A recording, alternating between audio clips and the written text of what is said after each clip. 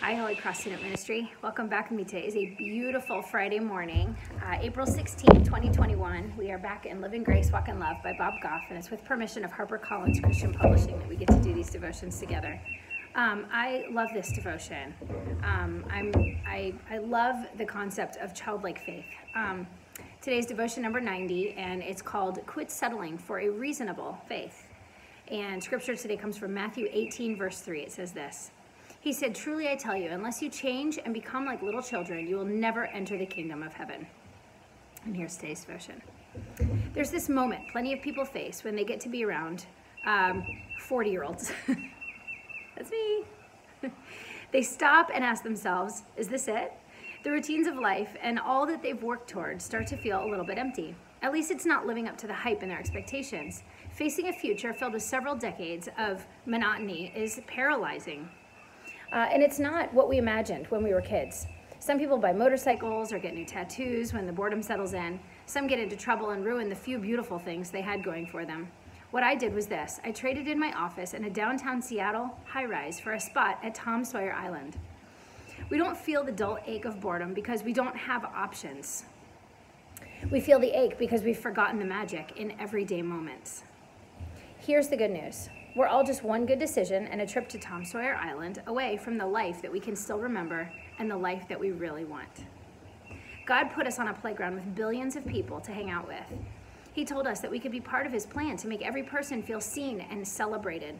He gave us cotton candy and Ferris wheels and pianos and people who make music. He gave us imagination so we could dream things no one's ever done and a sense of humor so we'd find delight in every little thing. Sure, quitting my own law firm and moving to Tom Sawyer Island was a bad economic move, but it was a great new creation decision. Don't miss the chance to make yours today. Take the shot. If your faith feels boring, it's probably because you lost your sense of wonder a little while back. Quit settling for a reasonable faith. Trade it in for something far better, faith like a child's. And the reflection question for today says this. What could innocent childlike faith do to change your perspective today? We had some family pictures taken by a very, very good photographer many years ago, and it was around our 10-year anniversary.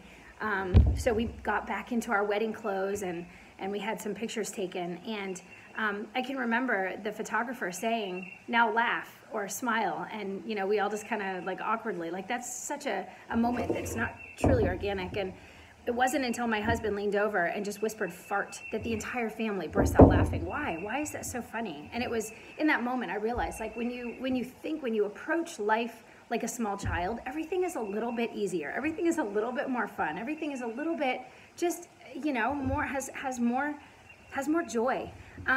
Teaching small children, being a teacher, a second grade teacher, has been such a wonderful experience.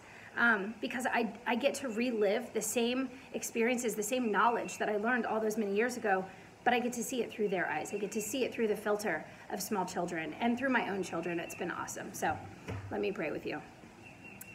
God, at some point between childhood and beyond that, we tend to lose our faith. We tend to lose that childlike faith that you put in us.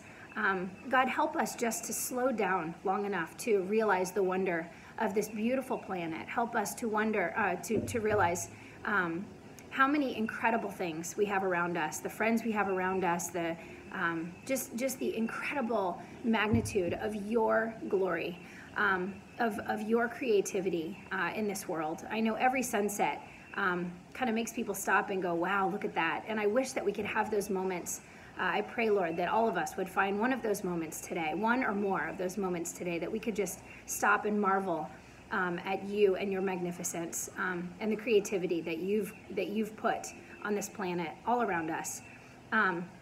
Help us to be a little bit more like Bob Goff and find just the joy in behaving like a child and stop worrying about all the important things that we have to check off our list for the day.